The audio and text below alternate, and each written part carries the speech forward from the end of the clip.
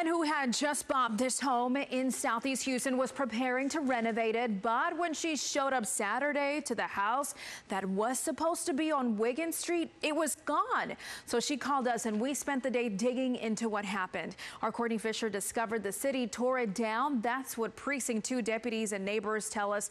But Courtney, this woman says that she was never notified about what happened.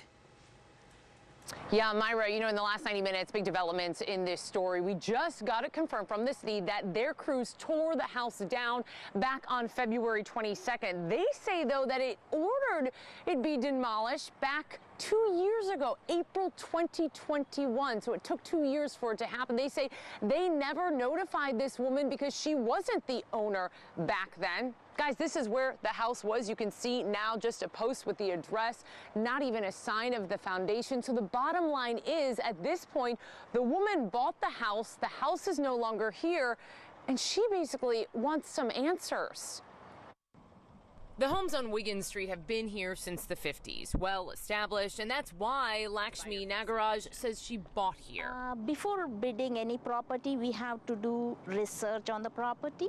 Lakshmi had her eye on this little green house, 8511 Wiggins. The first-time homebuyer knew this was home, so on February 7th, the HISD substitute teacher bid $57,000 for the property at the monthly Harris County tax sale auction and won.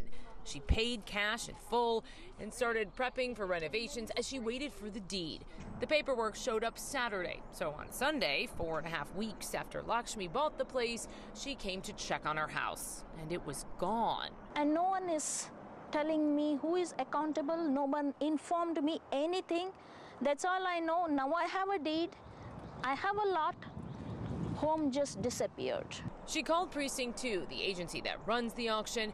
Deputies and neighbors both tell us contract crews with the city tore Lakshmi's house down within the last few weeks. She says she wasn't notified. No one informed me. No one cared about me, as if I don't feel like I'm living in Houston. I'm in third world country where there is no law and order. Lakshmi saved for 6 years to buy this house.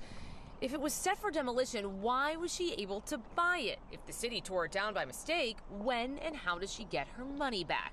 Questions we're still asking. There is somewhere something wrong, not right. Yeah. And I'm the victim of someone else's mistake. And I want justice, that's it. A mistake, you can't argue that. We now know that the city had the order to demolish the house. So the big question at this point is, why was she able to buy it from the county? We are still looking into this story. And of course, we'll keep you posted. For now, reporting live, Courtney Fisher, ABC 13 Eyewitness News.